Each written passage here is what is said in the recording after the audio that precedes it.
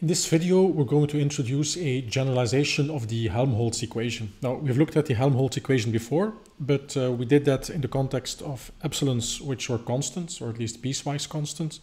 Now we're going to generalize that to refractive index profiles that can vary in a continuous function as the position varies.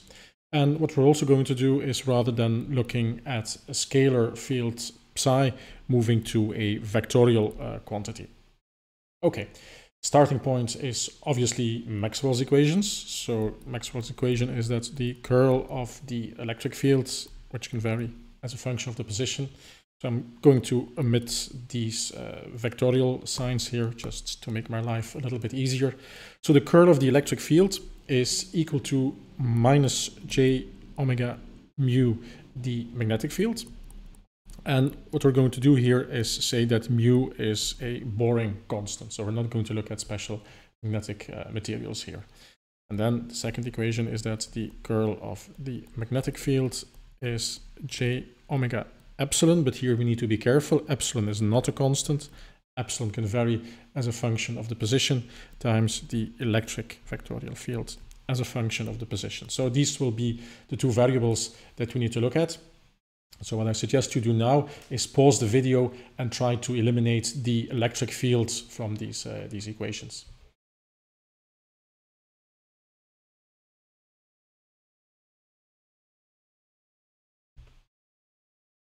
So what we can do is obviously bring this thing to the left-hand side. So if we divide everything by j omega epsilon, then we can isolate the electric fields. And if we plug that in the first equation, then we have a single equation which only involves the magnetic field. So let's do that. So we have the curl of the electric field, which is going to be 1 over j omega epsilon as a function of r. And then we have curl h of r. And then this is equal to minus j omega mu magnetic field. Okay. Now, we need to be very careful here. We should not bring this epsilon here outside of this curl operator, simply because epsilon here is no longer a constant. It can vary as a function of the position.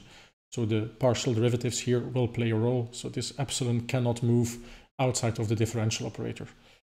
What we can move is the j omega, because yeah, that's just a boring constant. So we can bring that to the right-hand side, giving us then that the curl 1 over epsilon curl of h is equal to, so j times j is minus 1, another minus 1 there. We have omega squared mu h. Okay, so this is the equation that we've derived. And again, as I mentioned before, mu is a constant here. Now what we can do to clean this up a little bit is we can define another linear operator, capital theta in this case, which is defined as follows. So curl 1 over epsilon curl.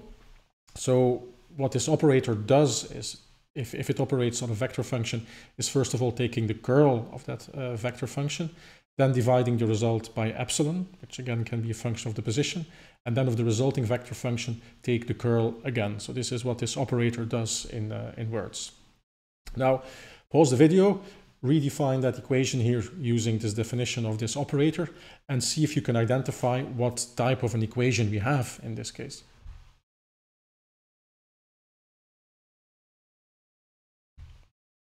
So using the definition of this theta operator, we can write down that we have theta operating on our magnetic field h gives us omega squared mu times the same field, the same h.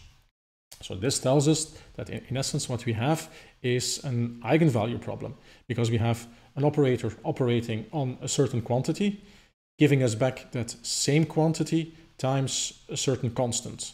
So this thing over here is an eigenfunction.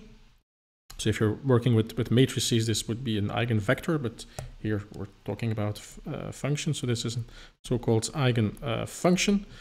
And then omega squared mu is, of course, the eigenvalue of the operator theta here, which describes Maxwell, which describes the Helmholtz equation. Now, in this particular chapter, we're going to take the viewpoint that this eigenvalue here is an unknown that we want to figure out. So we basically know the distribution of epsilon. So we know the form that this operator takes. And then the question we ask ourselves is what type of solutions to Maxwell's equations, what type of eigenfunctions of this operator do we have, and which eigenvalues do they have? Or to put it another way, at which frequencies omega do they resonate? So this is the viewpoint that we're going to take in this chapter, considering Maxwell's equation as an eigenvalue problem, and we want to figure out its eigenfunctions and its eigenvalues.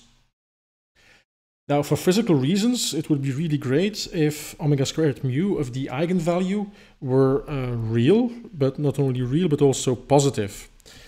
Because if we're working with boring non-magnetic materials, mu is then also real and positive. So this would mean that omega squared is real and positive, and this would lead to the very nice property that the resonance frequency omega would be real, which would be nice for physical reasons, right? Because that's basically what we want.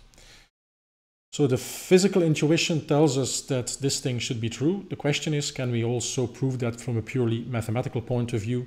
That this particular operator has the property that the eigenvalues are real and positive. But that will be our work for the next videos.